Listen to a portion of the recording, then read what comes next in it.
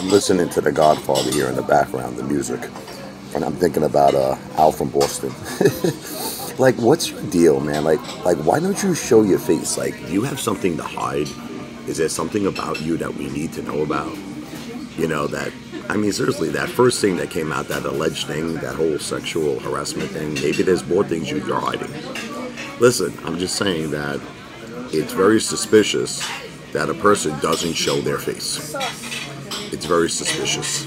And the more and more that you continue to make these videos where you don't show your face, which is pretty much indefinite because every single video you've ever made you didn't show your face, it just leads us to believe you got something to hide.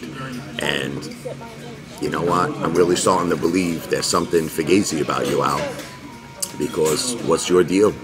What's your deal? Is it even your voice? I wonder, you know, is it even your voice? A lot of things are a mystery with Al from Boston. A lot of mystery.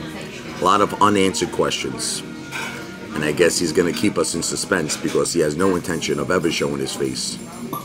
Let me tell you something. I'll show my balls. Forget about my face. I'll show my balls. Because I got nothing to fear. I got nothing to hide. All right, I'm proud of my face. And I'm proud of my balls.